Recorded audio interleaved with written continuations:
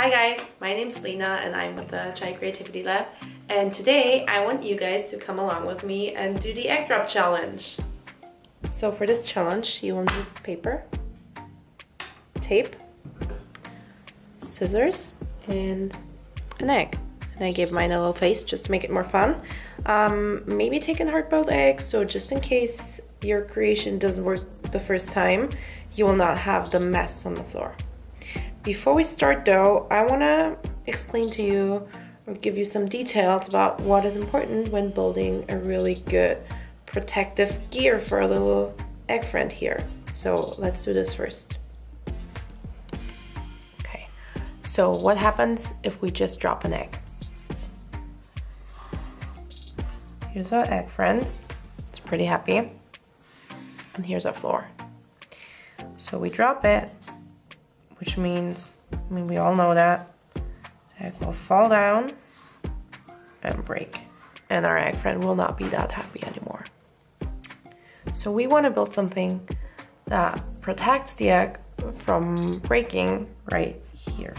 Because what happens right here is that the egg absorbs the energy from the fall.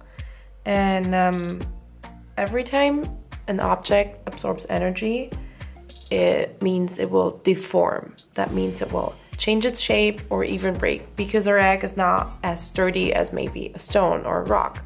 So if you drop a rock, probably nothing happens to it when you drop it on the floor. But an egg is not that sturdy. So an egg absorbs all the energy, which makes it break.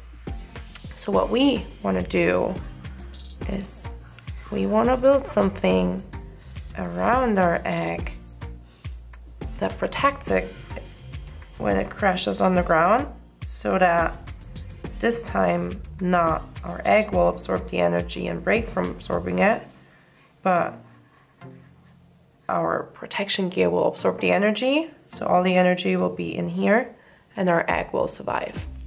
So let's check out how we can make sure that our egg is protected. So one idea could be that we just use our paper. I have like a little stack of paper, and we just wrap it around like a present.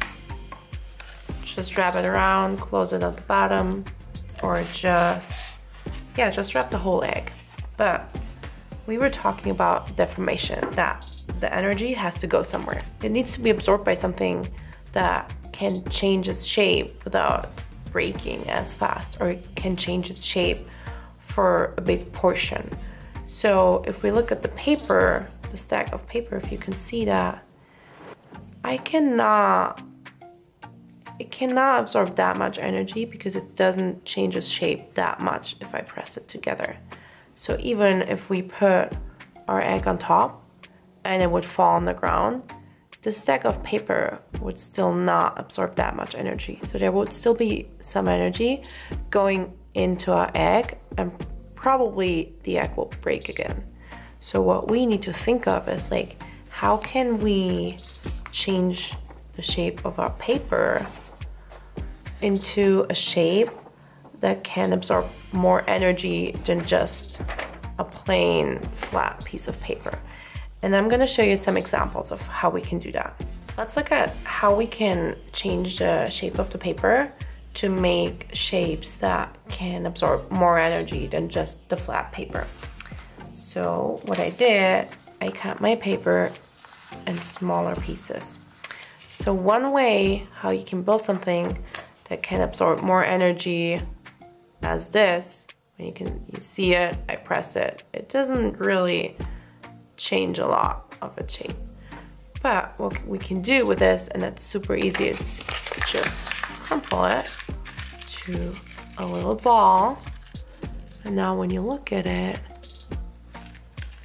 this can absorb much more energy because it changes its shape, its original shape. I crumbled it into a lot more. So when I would sit, our egg would sit here, and it falls, and this is the ground, it would give us a little bit more deformation, and it would absorb a bit more energy so that our egg doesn't have to absorb that energy.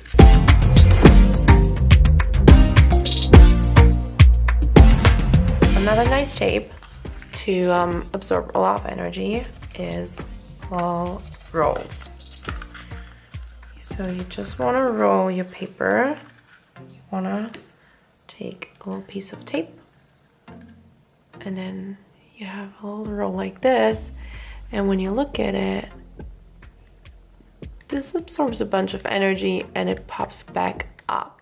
So that's a good way to absorb energy, to have a shape that is easily deformed but doesn't break. So let's make a couple of these.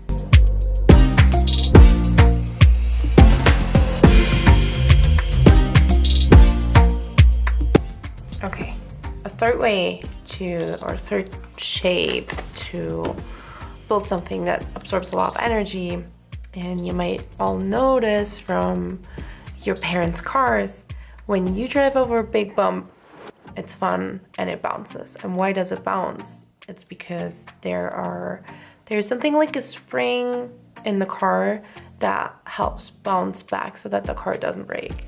So we can build something that works similar by just folding our paper in a little zigzag, which in the end will give us something like this.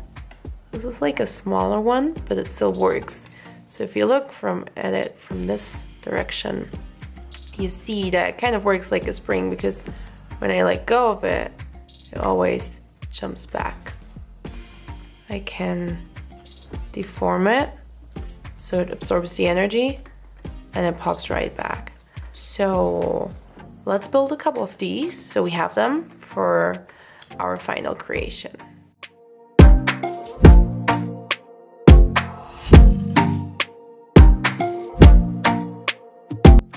So now that we have a lot of really good energy absorbing materials, we can start building our creation. So from here on, you're totally free to do whatever you like, but I'm gonna show you what I'm gonna do.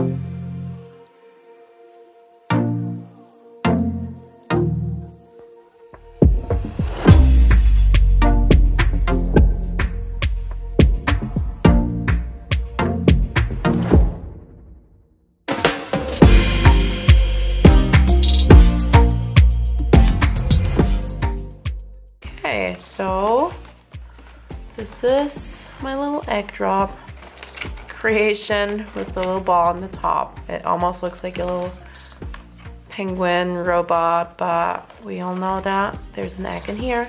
Okay, see you outside.